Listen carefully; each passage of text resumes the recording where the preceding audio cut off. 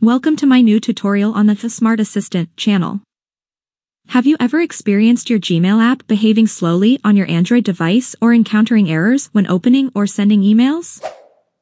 In such situations, clearing the cache memory can be the solution.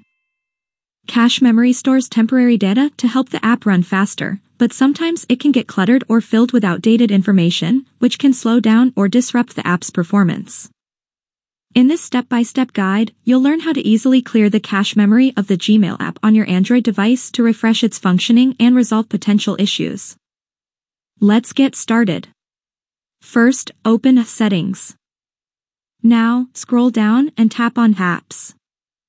After that, in the upper right corner of the screen, tap on this search to immediately find the Gmail app. In the search bar, type Gmail, then tap on the app. Scroll down, then tap on Storage. Now, simply tap on Clear Cache in the bottom right corner of the screen, and that's it.